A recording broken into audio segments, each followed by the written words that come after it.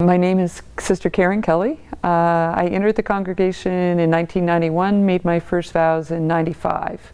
So it's been 21 years since I've been a vowed CND. I am a high school physics teacher. I teach math and a few other things on the side when I have to, but really, it's all about physics. I guess I first considered a religious vocation maybe my last year or so of high school. I grew up with a group of sisters in our parish. They weren't the CNDs, but there was something there. I tried my best to ignore it. I went to St. Francis Xavier University and ended up living in a residence owned and run by the CNDs. Really, I lived there because they had single rooms and I didn't want a room with anyone.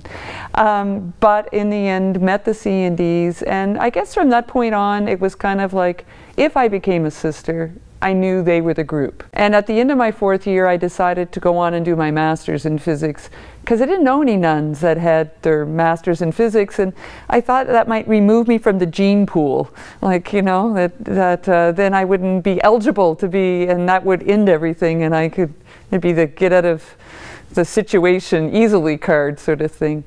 But I did kind of make a deal with God that said, if it's still there after those 2 years, then I would look at it. And I figured if it could survive physics, it would survive anything.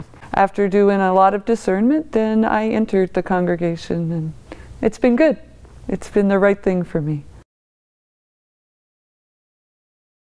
It wasn't a popular life choice, and I know through university, I didn't talk to many people about it because I really didn't want to put myself out there until I knew that maybe it was real. I kept trying to get God to write it on the sky for me so that I wanted something in concrete writing, although I guess if it was on the sky, it'd disappear.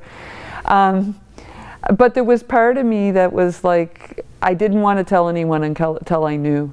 And I can remember one person in my family saying to me one day, "You would never think about doing something crazy and throwing your life away and becoming a sister, would you?" And I mean, I hadn't said it out loud at that point, and so it was like, and then one of my other siblings said, "Maybe she wouldn't think that was throwing your life away." And I was like, oh, so maybe someone would understand if I said this. But as for friends, it was tough telling them, and I really didn't want to. Like, I had a boyfriend throughout some of my university years, even while it was going on in my head. I needed to know there were options, and it's hard to make a choice if there's no other options, if there's just one thing. And being a scientist, I wanted answers. Like, I wanted, tell me the procedure, like give me a lab, tell me the procedure, the steps to do so that I can get to the conclusion. And I kept wanting that in my own vocational story. Like, I wanted someone to tell me what to do to find out what the conclusion was going to be. How do I get to, do I enter or not? But really, it's about living the question. And now that I'm older, it's easier to say, but I did not like it back then. I wanted someone to tell me, do this. No one would, though. For me, I see them so intimately connected, and there's a line that I use with my students all the time as I teach them the physics of the world and how wonderfully symmetrical everything is and how perfectly everything works, and how if anything was just a little out of line, it wouldn't. And we're talking on the planet scale all the way down to the electron scale and the quantum scale. And I often say to them, that the designer of the universe, the creator of the universe, is really the Physicist Extraordinaire. And then I will say to them, isn't it any wonder that he's my main dude? Like, that he's my main guy?